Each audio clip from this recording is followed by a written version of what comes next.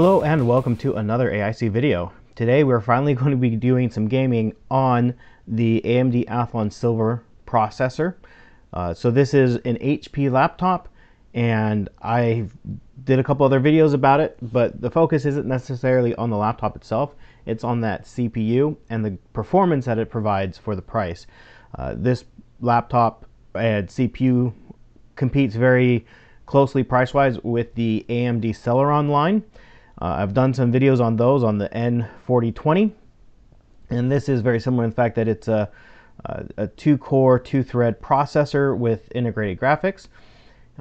However, this is upgradable, and one of the things I did when I first got it is I did upgrade the memory on here to 12 gigs. So it came with 4, and I added an 8 gig DIMM, and then also it has an M.2 slot, which is compatible with NVMe storage. So I've increased that as well to a 256 gig Sovereign drive. You can see that here, and I have loaded that up with some games.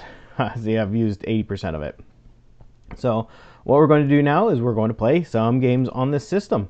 So I have hardware monitor open. I'll go ahead and clear the min max, and we will open up some games, see how our performance is. I also have Fraps running in the background so we can see what our FPSs are. So let's go ahead and first start off with Minecraft.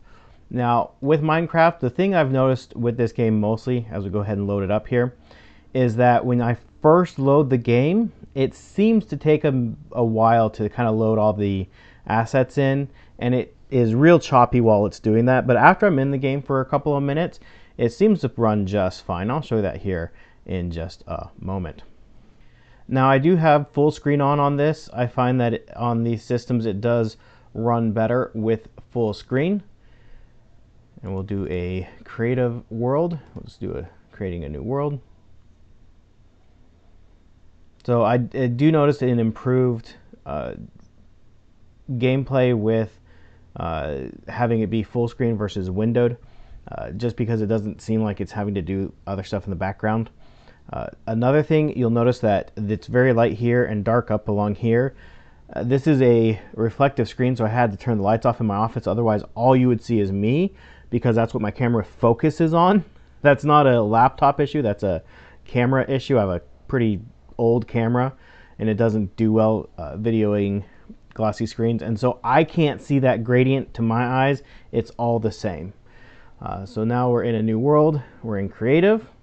As you can see, it does take a few moments to load everything in.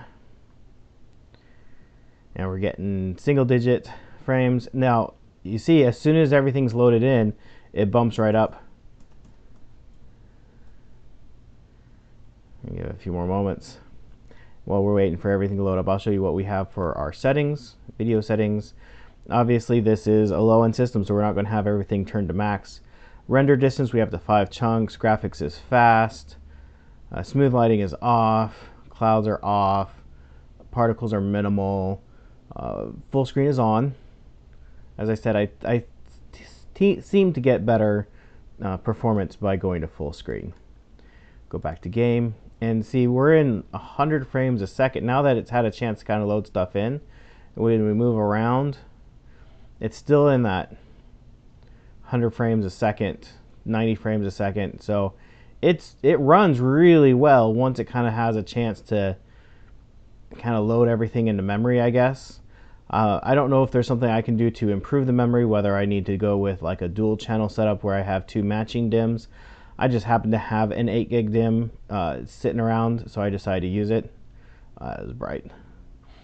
The other thing you'll notice is, I don't know if you can hear it at all through my mic, but I can just barely hear the fan. It is not spinning up, it's not going crazy, and so I don't feel like it's going to overheat at all. Sometimes when I run these, I feel kind of bad for the system. I feel like they thermal throttle quite hard because they are pushing themselves to run games, but with how quiet the fan is running, and we'll check temperatures here in just a moment, I don't feel like it is pushing the machine or going to thermal throttle at all.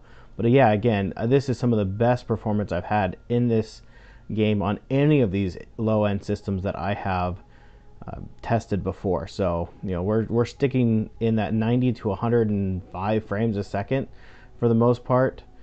So let's go ahead. We'll drop some. Did I click the right one? No. Oh, it's here. Here we go. Let's do a bunch of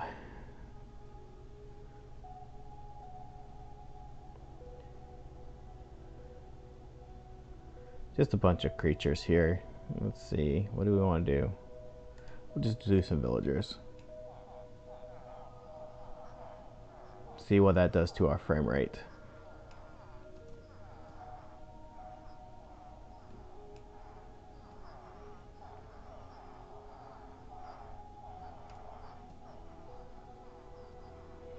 So that did reduce our frames a little bit, but not too bad. We're not hitting the triple digits, but we're still up in the 80 to 90 frames a second. So not bad at all.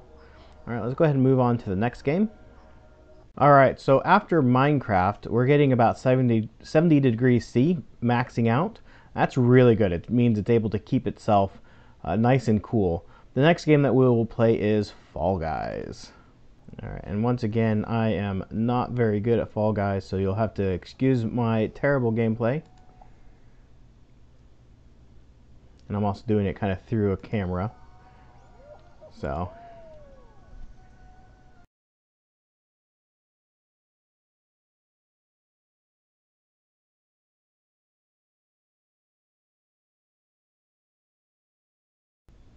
right, that sure took a while to find players. So I just have the settings set on default. Whatever it decided was best for me, that's what it is set to.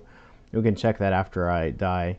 I just want to see, you know, if you just load up the game, what it gives you as far as frames. It looks like we were able to stay so far almost to 60 frames a second. So very respectable. This is a bit lower just because there's a lot of people around us in the 40 frames, but I would still consider that to be pretty reasonable. I am not using a control, I'm using a keyboard, and I'm not very good with the keyboard at all, so I do not expect to do very well here in the slightest.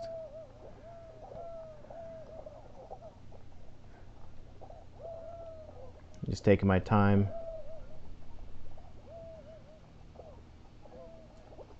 Nope. I don't know how to dive without using a controller.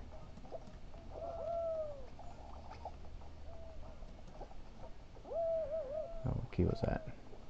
Oh, that's E. Alright. Cool, there we go. That'll make things a little bit easier. Being able to dive.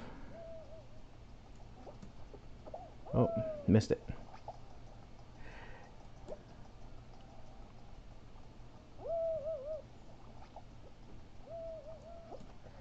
Alright, and like I said, I'm not trying to be competitive. I'm literally screwing up on purpose on this one because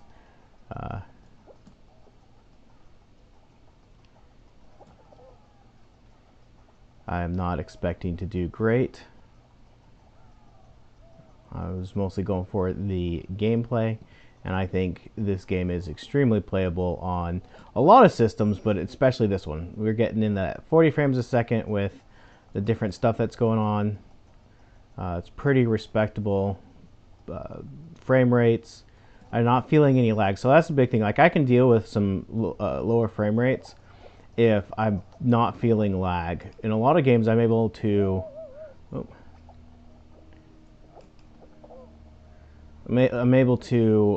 play the game at higher frame rates, but the input lag and stuff like that just makes the game nearly unplayable. It's kind of ridiculous how bad it can be, simply based off of something as simple as that input lag. And I'm just not getting that here. Like, when I click the jump button, I jump. When I click the dive button, I dive. When I turn left or right with the mouse, I can, you know, I don't feel like I'm having to wait for it to respond. And that's probably the best thing I can say about it. It's just that it's able to handle both the frames and the input on my end to make the game enjoyable. Now, would I use this for competitive online streaming? No. But if you're on a tight budget and you can only afford one basic computer, this definitely should be an option. It's cheaper than a lot of the used computers I would normally recommend. while having pretty darn good performance.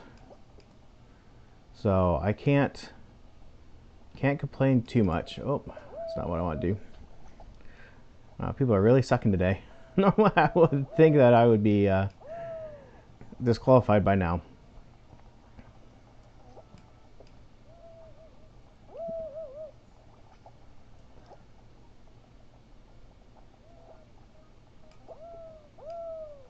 Come on, people.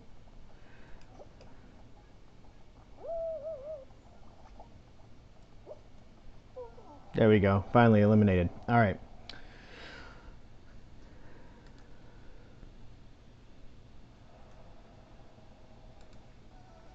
Alrighty, so I wanted to show you the graphics here. So go to settings, options.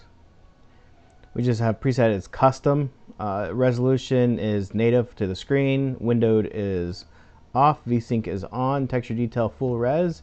Shadow detail medium. Motion blur off. Bloom on. Depth of field off. Ambient on none. Anti-aliasing low. So yeah, things are that's just what it's set to basically from the outset. And 71 degrees this time, so got just a degree warmer. And we will play 2 more games. Next one we will do is Fortnite, since I know that's probably a popular one that people will ask me about if I do not play it. Alright, so we're finally loading into a solo battle royale. Hopefully this will be fine. I did play this a couple of times on here.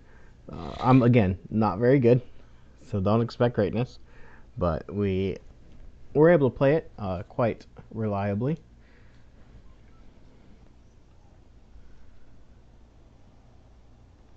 Now, we don't get the best frame rate in this game, especially when we're around a lot of other people.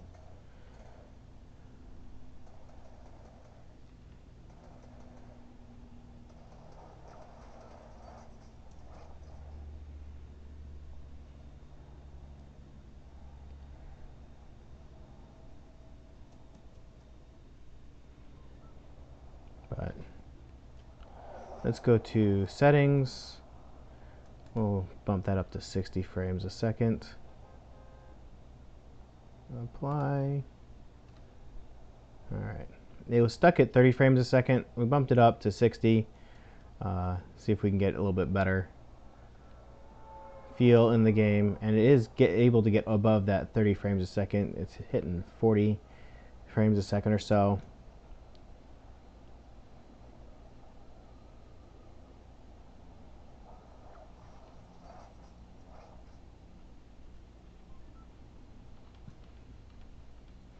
Let's see. And as we land and we get less stuff in view, we are getting closer to that 60 frames, so that's pretty decent. Obviously the graphics quality is pretty low. It's lowered the resolution, it's and texture quality and all that stuff is pretty low, but nothing I could complain about too much.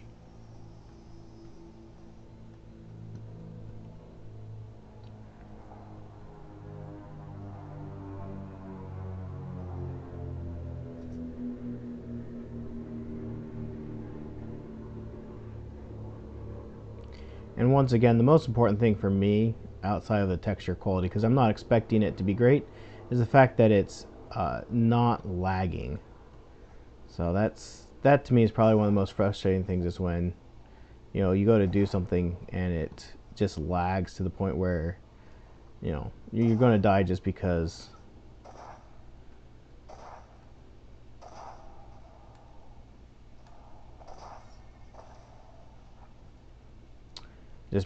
you've tried to do your best and you can't get any response out of the system.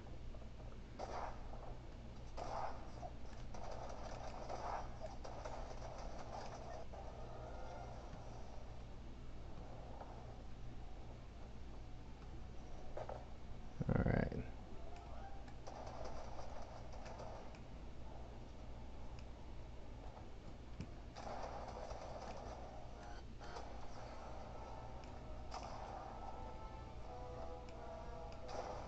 Yeah, awesome. All right, that's good enough. Leave match. So I wouldn't try to be a professional with this system, but if you're just casually playing, I definitely think it is an option.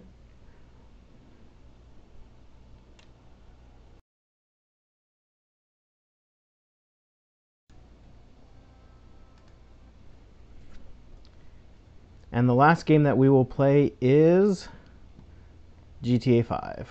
So let's go ahead and load that up here. I will not be playing online just because that can take forever to load.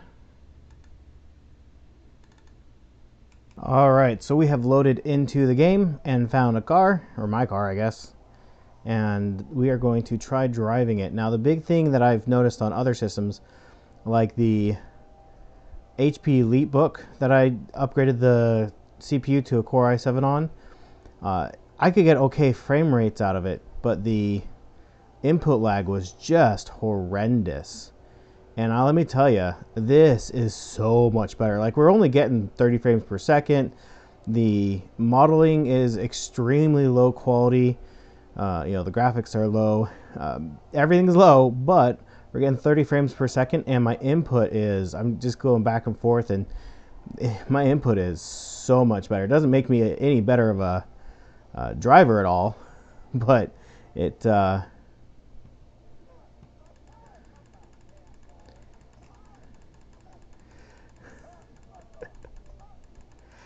yeah, it doesn't make me a better driver in the slightest, but I definitely don't have the input lag I was experiencing with the other systems that I've tested.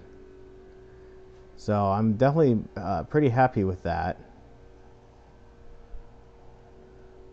So again, I wouldn't try to be competitive, but if this was all you had, then it might be worth it, you know. So there you go.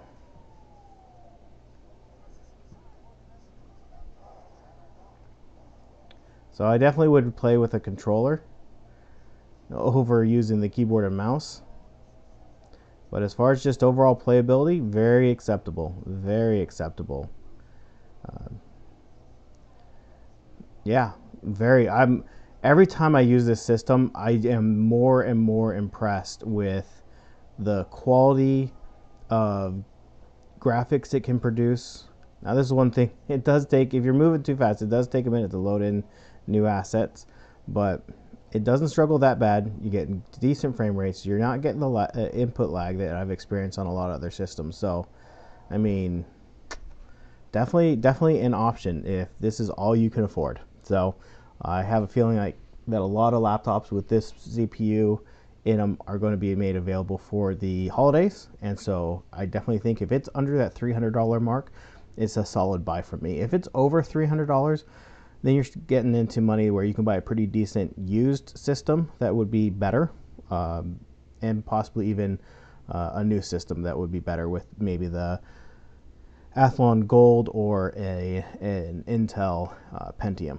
So anyways, if you have any thoughts, comments, or questions, leave those down in the comment section down below. I'll do my best to answer. Thank you for watching, and I hope you have an amazing day.